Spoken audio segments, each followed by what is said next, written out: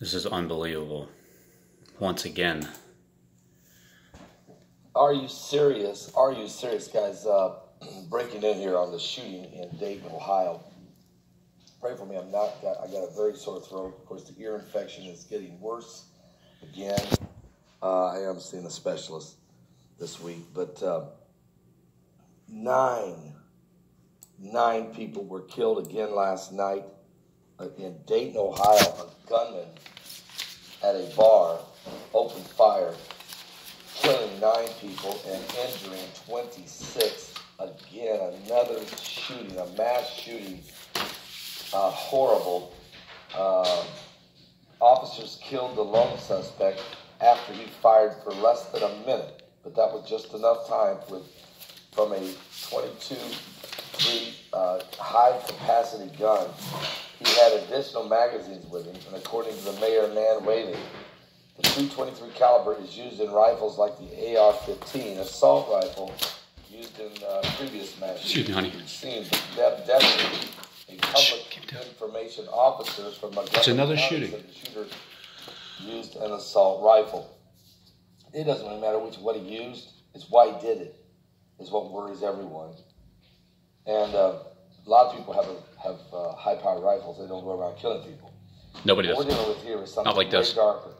We're dealing with something very demonic. And it's been going on. We have a lot of mental illness. We have a lot of issues. But certainly, there's something very dark, very demonic going on in this nation. And it's terrible. So 9 people are dead, 26 are wounded in a horrific situation in Dayton, Ohio last night after the shooting at El Paso Walmart, where we've seen 20 killed and 26 wounded in a very short period of time as well. I do not know the shooter's name. He has been shot and killed by probably Peter in less than a minute. I'm still working on trying to get the name of the shooter. We know the name of the bar was called Ned Peppers. Peppers. See, Peter Picker. It's a very sad situation. Peter Pepper picked the pipers at the Pecker. Guaranteed his name's Peter.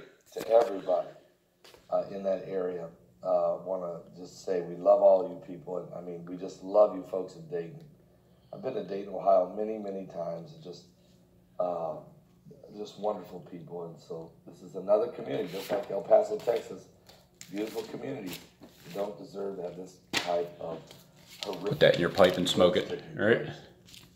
Hey, thanks for all the magazines, guys. I'm going to show you all the magazines I have. I'm going to tell you. Hold on 1 second. The Bible told us in the book of Genesis that as it was in the days of Noah, so shall it be in the coming of the Son of Man. Violence is a part of that. The earth was filled with violence in Noah's day. And it seems as if we're living in the same era again. The Lord Jesus Christ is coming soon. Give your life to Jesus Christ. He is coming soon. I'm going to do some resting today and try to get prepared for tonight. See that? It's just a little pile, yeah.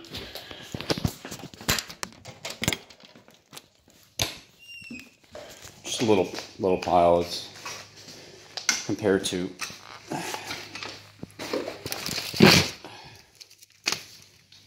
the monstrosity of a pile.